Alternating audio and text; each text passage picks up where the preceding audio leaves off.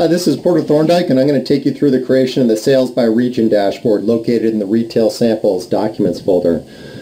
This example features our in-document analytics capabilities.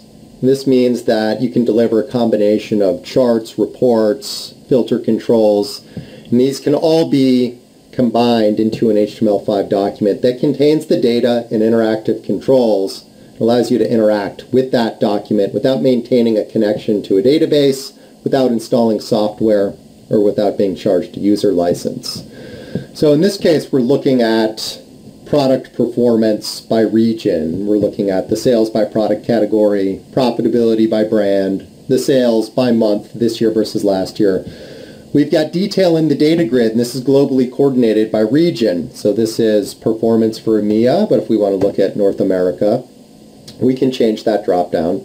If we want to interact with the data, so if we want to look at which products had the highest gross profit percentage, notice there's a lot of options that I get on each column. So I can sort by the highest, or if I want to see what is the average percent change of all of my products, I can activate different calculations. If I wanted to annotate this, I could write comments right on the data grid itself. If I wanted to visualize this or activate some of these other tools like grid, chart, and pivot, I could do that. I could also export it.